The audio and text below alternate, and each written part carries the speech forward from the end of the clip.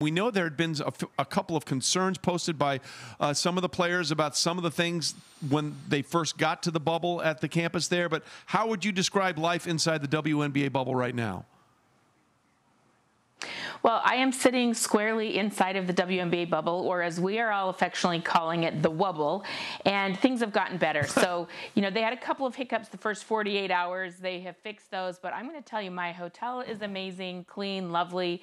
The food's been awesome, and all the players I've talked to are happy. They got any little hiccups. There was only a handful, but they got those resolved. As far as players that hiccup on arriving, not arriving, trying to medically opt out, Elena Delle Donne, that whole story and the road it has taken, what is going on with her, if anything?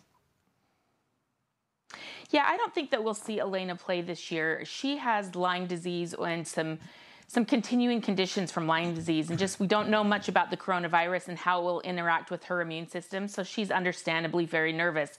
But there are a lot of stars here that are returning to the court. Diana Taurasi is back playing this year, and she's going to take to the court Saturday. You'll see that game on ABC. Sue Bird is back, MVP from 2018, Breonna Stewart. So there are some players who aren't playing, but it is the most star power we've ever had in the league who is back, who did opt in. Candace Parker, Nneka Ogwumike, a lot of MVP power in the league this year. So it is exciting.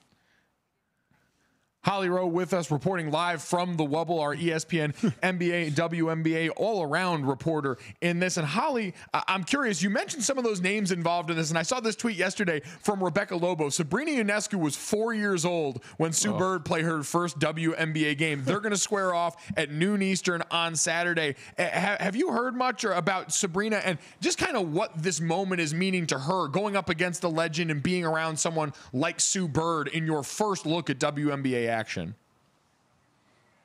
Yeah, there's kind of a cool backstory there. Sabrina played against Sue Bird this year when Sabrina was with Oregon, and Oregon beat the U.S. national team. So Sue and Sabrina have already faced off. But to be fair, Sue Bird was just coming back from a knee microfracture surgery. It was her first game back from injury. So there's been a little beef. We call it the T here in the WNBA, but Sabrina Ionescu's twin brother Eddie tweeted the box score from that and highlighted what Sabrina did against Sue Bird in that first matchup. Sue Bird had some good sense of humor and responded. Somebody on Twitter sent out this meme that was like a player driving to the basket every single time, and Sue had a good sense of humor, and she said, "How do y'all like my new haircut?" So they're having some fun back and forth. But Sabrina, we actually just covered. I just did her last college game for Oregon right before the pandemic hit. So that's the last basketball game I've covered. And the next basketball game I'll cover is her pro debut. She's really excited. I ran into her in the hotel lobby yesterday, and she said everything's been going really well here. She's very happy with her training camp so far. But one interesting thing she said, she knows the entire New York Liberty playbook. She said before she got here, she wanted to make sure that she knew all the plays, because they haven't really been able to get on a court together except for the last 14 days. So Sabrina knows all the plays already. She's got 7 rookies on this team. I think that's kind of cool that she came in here knowing the whole playbook already. Yeah, came in prepared. There's no question about it, as Holly Rowe is with us. So, Holly Rowe, we've seen what the NBA plans to do to keep going with the Black Lives Matter movement. And LeBron says it's not a movement for him. It's just his life. We saw what Major League Baseball did to start the season between the Nationals and the Dodgers, socially distanced, holding that black ribbon, and so many of the players kneeling, and Andrew McCutchen writing that poem that he got Morgan Freeman to voice. What are the WNBA plans, and how are they going to continue to keep the focus on what they want to keep it on in that front? Yeah, it's really special. The WNBA, in association with the Players Association and the league itself, they have put Black Lives Matter on the court here. It was actually Breonna Stewart's idea in the beginning, the MVP from 2018, and the NBA liked that idea, and they took it for their own in Orlando.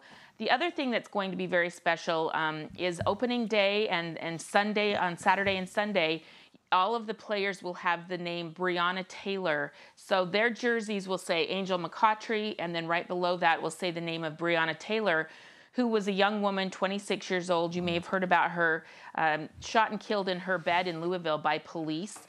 on a no-knock warrant. And you've seen a lot of the NBA players in their media availability. When people ask them questions, they have directed that to Breonna Taylor's situation and that she has still not had any justice. So I really think it's neat. All of the women of the WNBA will have her name on their jersey. They want us to continue to say her name and know that there are forgotten women who are often the victims of police brutality. So they want to keep that at the forefront. That was Angel McCaughtry's idea. She played there at Louisville, and Louisville is where this terrible incident happened with Breonna Taylor. And it's cool. They've been working with her mom, Tamika Palmer, and they actually did a panel and a big Zoom call with all the players and the Social Justice Council with Breonna Taylor's mother night before last. So it's just very special what they are continuing to do here for the WNBA and the Black Lives Matter lifestyle. I like what LeBron said, that it's not just a movement, it is life, everyday life, and we are here to support that. And we know that some women decided not to play this year to keep that going, but it is impressive. Well, Holly, you're talking about the women inside the Wubble, as you are calling it, still making this a very, very important and wanting to keep it on the forefront, no doubt about it. But also they are there to play basketball. So let's look at this season, this 22-game season they're going to have, again, with some big-time players not going to be there. Who is the favorite? How do you see the season playing out? Well, I love that, you guys were talking about the Seattle Kraken. So release the WNBA Kraken right now, because I think Seattle is the team to beat here. They get Breonna Stewart back, who sat out last year with an Achilles injury. And she has been able to get some time back on the court playing with the U.S. national team. She had 5 games in Russia there with her pro team before the pandemic hit. And so Breonna Stewart has looked unbelievable. Every practice video I've seen of her looks like she is on an MVP mission. She gets Sue Bird back. But this is a young team that had to learn how to play without those 2 stars last year. And so other players like Natasha Howard, Jewel Lloyd, Jordan Canada, they probably have more talent coming off the bench than some teams have on their roster. So I think Seattle is the team to beat. Thanks for watching ESPN on YouTube. For live streaming, sports, and premium content, subscribe to ESPN+.